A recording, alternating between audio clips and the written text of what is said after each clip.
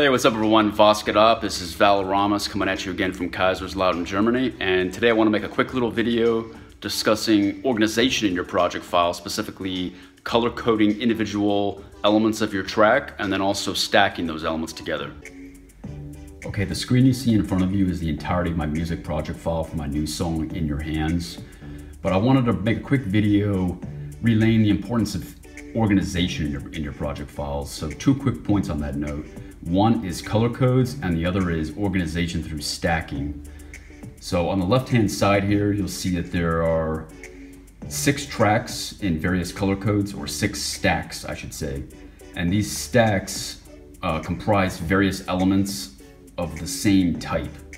So in red are drum elements, so that includes kick drums, snares, claps, hi-hats, etc. In blue are the bass elements. In green are either melodies or chords. In orange are the vocals, and in yellow are the effects. Now, color coding is very important because it allows you as the creator or the producer to very quickly and easily identify what an element is and maybe where you could be missing elements throughout the track as you go from left to right, the horizontal axis of the project file. Now, undoing the stack, or uncovering the stack, you will see the various elements inside that. So the drum elements are comprised of 13 individual tracks. The bass has 3 different tracks. And then the harmonic stack, which includes melodies, pads, etc., has another dozen tracks or so. And then I have a separate chord stack for just the drop itself.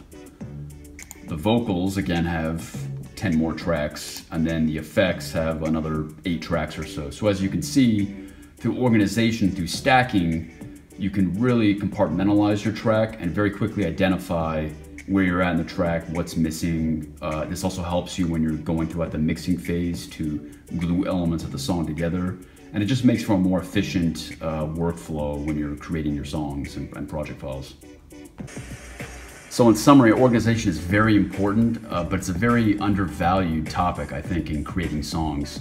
As you can see through simple color codes and creating stacks, you can very clearly identify individual elements of a track, and it just makes for a more efficient workflow as you're going about creating your song. So minimizing these stacks, again, you can see just how much more clean the track appears, and it just allows you to make decisions that much faster.